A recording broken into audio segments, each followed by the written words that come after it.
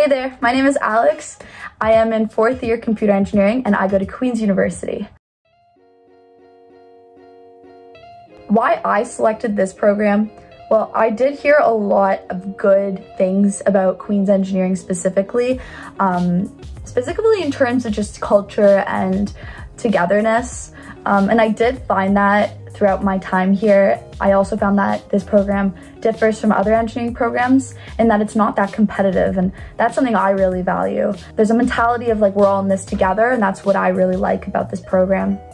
Also, in terms of characteristics that you might want to look for in yourself, I think a lot of students that go into engineering prefer math and sciences, and that's something that I identified with, but don't confine yourself to only those traits, because personally I love creativity and art and design, and you know, that's something that's supplementary that can go a long way. So I definitely encourage you to not confine yourself just to the math and sciences.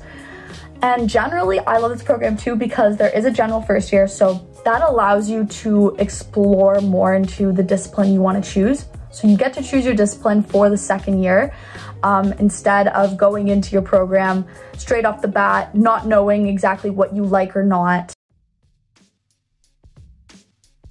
So I will say there are a lot of group projects, so you need to rely on other students, and that's kind of what engineering is working together. There are a lot of labs, and of course there are lectures.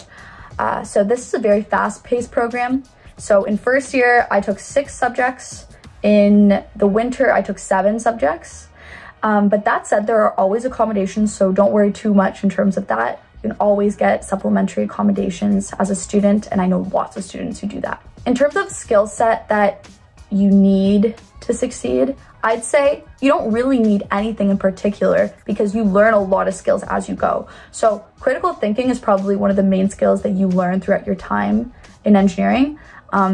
Everything centers around critical thinking, regardless of what discipline you go into. So you learn that throughout your time, and it will become very important skill to apply in a lot of different contexts, but also in your academics here.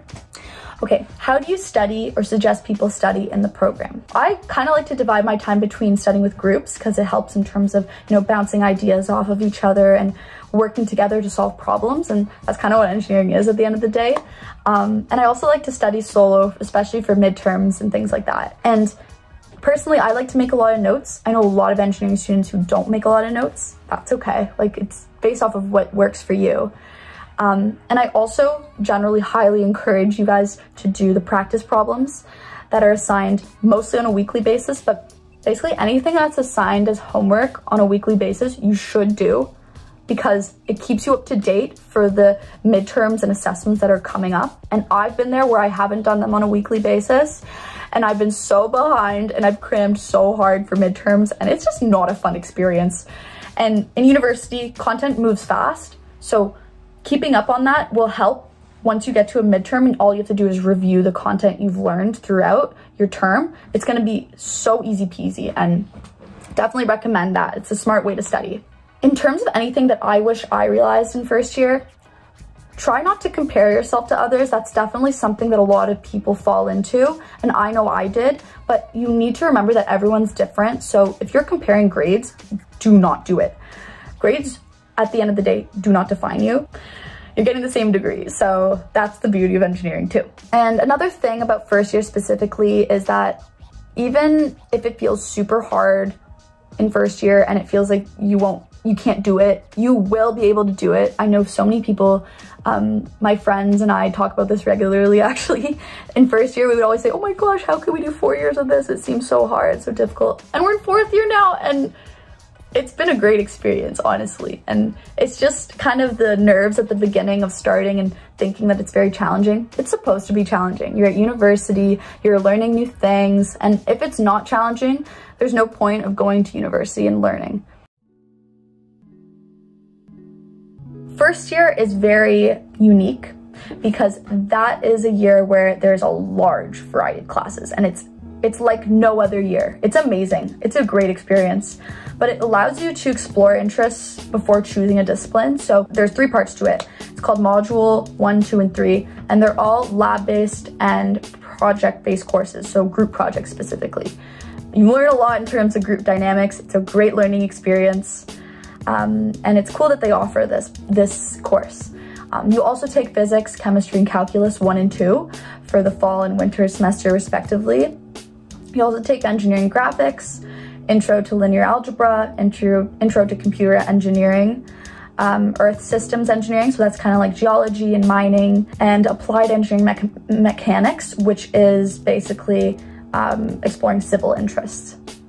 In second year, you actually branch off into your own discipline. So you get to choose in first year what you want to do based off of the courses you've taken, and then branch off to your discipline. And from there, it kind of depends on what discipline you're in.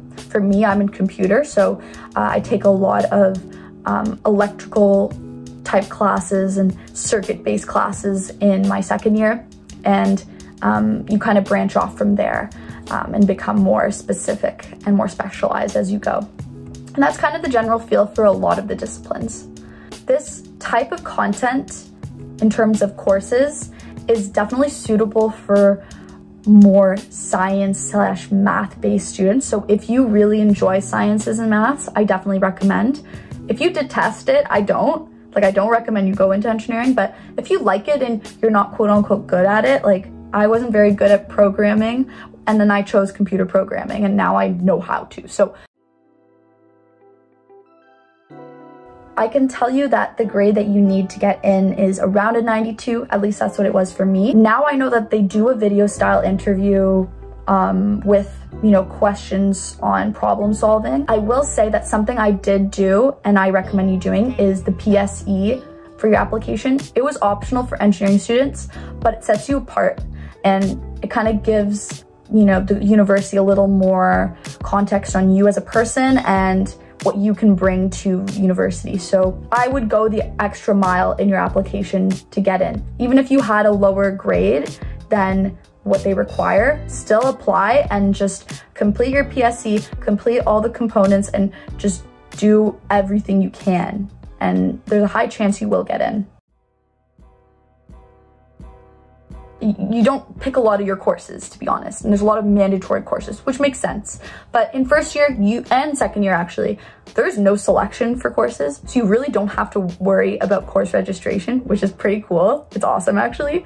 But once you get into third year, most disciplines start requiring that you select your courses. So a great resource to use is your undergrad program assistant. So there's at least one for each discipline, and they're there really to guide you through, choosing your courses. What courses do you need to, complete your degree and graduate? And they'll also help you if you need to get into a class and the class says it's full. If you email them, most of the time you can actually get into that class, which is really cool.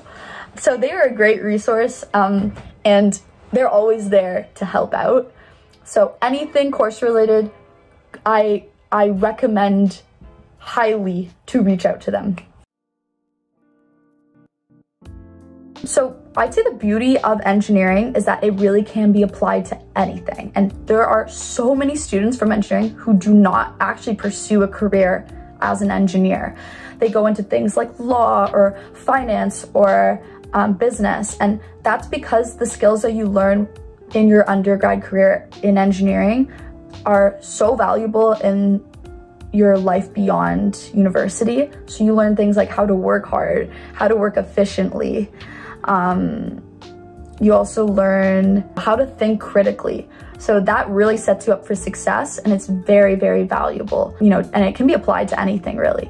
But in general, if you are looking to pursue a career in engineering, you can go into obviously specific fields like, you can be a civil engineer, you can become a software developer, things like that. You can also pursue a master's degree in engineering and become more specialized in a related field. But there's a lot of options you can do with an engineering degree, which is so cool. So personally, I didn't do an internship, but about half of my year went on internship in fourth year. So a good amount do it, and it's a great experience if you want to learn more about your discipline and your line of work, beyond university and kind of get a feel for it before you actually, you know, go into the workforce. And it also lets you know, like, what do you like? Do you like it? You might not, and that's okay. At least you tested it out. I can talk a little bit about my campus life. So I lived on campus and I was in a dorm style residence. So mine specifically was called Single Plus at Queen's. Basically that means you share a bathroom with one other person, but you get your own room. So it's like a single room plus an added bathroom that you share with another person on the other side of the wall. That was really cool. I liked it and it gave me privacy and kind of like own bathroom. It was kind of cool that way. But other dorms that you can expect at Queen's are, you know, singles without a bathroom. You just share communally on the floor. Singles, doubles, triples, quads. There's a very wide variety, but regardless, you'll always be able to bond with your floor and it'll become a great resource and a great way to meet new people and new friends. And I will say, yes, there is a party culture at Queen's, definitely. I would say on bigger events, it's definitely hectic, like homecoming and St. Patrick's Day, which is to be expected. But I will say that if you aren't into partying, there are a lot of students that aren't into partying and you know, they decide not to participate in parties and they have a great time at Queen's regardless. And I have a lot of friends who don't party and we're friends, we hang out, we do things together. So, you know, there's always gonna be people who are different from you, but you will be able to have a really good time if you don't necessarily party. So for coffee, I'm a big coffee drinker. So I like the tea room, which is actually at the engineering building, which is really cool. So very close. Also I like Cogro, which is Common Ground. And that is within the athletic center. It's a great place for like a quick sandwich, and coffee in general. And then fave eating places. I like Cow, which is Asian style cuisine. It's really yummy. I also like Flip It. It's actually previously known as Canadian Grill Company, CGC, but now it's called Flip It. It's a burger place and it's very good. And then the last two are staples for first years. Loco, or Location 21, and Lazy, which is the Lazy Scholar. They're both similar. Both are kind of like more fast food, but they're really good, and you will know them very well. So as an engineering student specifically, EngSoc provides, so that's the Engineering Society, they provide a lot of different opportunities to get involved, specifically for first years. So I got involved during my time here, and it's probably the best experience I've ever done. I was like a marketing coordinator for one of the teams, and I learned a little bit about marketing.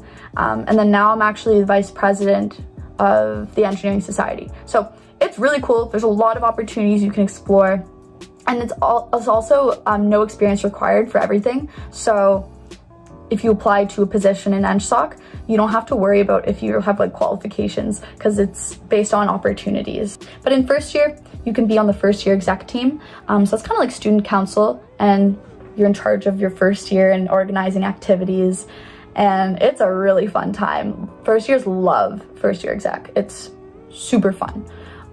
You can also be a part of a mentorship program called the FIPCO program. And basically what you do is shadow an upper year student who's in a senior EngSoc position. And it's a really cool opportunity to, you know, learn more about EngSoc and get involved for the next year. And there are also a lot of clubs at the AMS, which is the Alma Mater Society, and that's for all Queen students. So it's a great way to meet people outside your program. But specifically, something that sets us apart as a faculty is that EngSoc offers design teams. So these are basically like clubs, but you go to competition and you can compete and, you know, build something that you're interested in. So for example, we have a Hyperloop team. If you know Elon Musk, you might know a little bit about Hyperloop. And then concrete toboggan team. So they basically, you know, design and build a toboggan made out of concrete and race it at a competition. There's a lot of different things that we provide, but it's a great way to meet people who are like-minded or explore something new that you want to learn more about. So I would highly suggest joining these groups, joining some type of club, and that's really a way to get to know a lot of different people. I definitely recommend doing that. I know I met a lot of people following that same path, so definitely recommend it.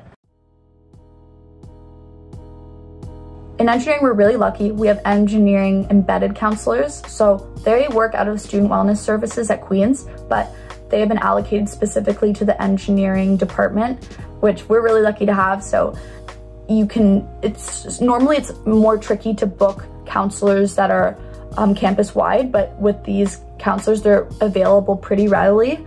And I know I use them pretty frequently. They're an amazing resource. So that's one that's amazing that we have. We also have accommodation support for classes. You can always contact your professor, or the faculty has resources on their website that you can check out. They also started a new program within the faculty called EngWell, and basically you can look at it on their website as well, but it provides students with a bunch of different resources, and it can span things like housing and academics, mental health, finances, healthy eating. There's so many. In terms of career support, Queen's has a service for career counseling. So basically you can go to them and they support you through your journey beyond university and help you decide where you want to take your career, things like that. In engineering, we have a ton of equity, diversity, and inclusion centered groups now that I'm, for one, very proud of. So WISE is one, and it's Women in STEM and Engineering. And that's basically a club or organization that provides workshops and opportunities for women in STEM to connect. QAs, which is, it stands for Women in Applied Science and Engineering Conference. This is a conference, but it's similar to WISE in terms of networking opportunities. And finally, we also have a gender and engineering panel, which kind of spans more broadly in terms of gender and eng. So any gender really it applies to, but it's more targeted towards in-university support as opposed to external, like once you're, you know, set in the workplace, that type of support. There's a lot of students who I've talked to that haven't really received like a lot of support throughout their time as minority genders in engineering. So this is something to, you know, bring students and like-minded students together and give opportunities to talk about their issues and listen to important speakers, things like that. We also have a National Society of Black Engineers chapter this year. This is an amazing step in the right direction. So it's basically a group for, you know, Black engineering students to be able to go to, and it's really there as a support for them. And then we also have EngiQueers, which is a club similar, but to support LGBTQ+ students in engineering. 1, stay organized, make a schedule. I made like weekly and monthly schedules, but basically you want to log your assessments so that you know when and how to study for them, or else you fall behind and it's not fun. In terms of self-care, I'd say take breaks and know your limits, because I, for one, like to push myself too hard and it doesn't do well for me at the end of the day. So if you can tell you're getting exhausted, take the break, because your body is telling you you need to. And it's important to do that so that your mental health is, you know, well, but also so that you can perform better on your assessments. Another thing I highly recommend during your time here, spend time with your friends. Spend that quality time, because university is an amazing experience and you don't have forever. It goes like that. And you want to be with the people that make you happy, and you want to have fun at your during your time here. So make sure to value the time you have. And with that, good luck to anyone who is willing to apply to this program, and I hope you do. It's an amazing experience. I'm so glad I did it, and I just want to say thank you. Thank you for having me on this channel, and good luck, everyone.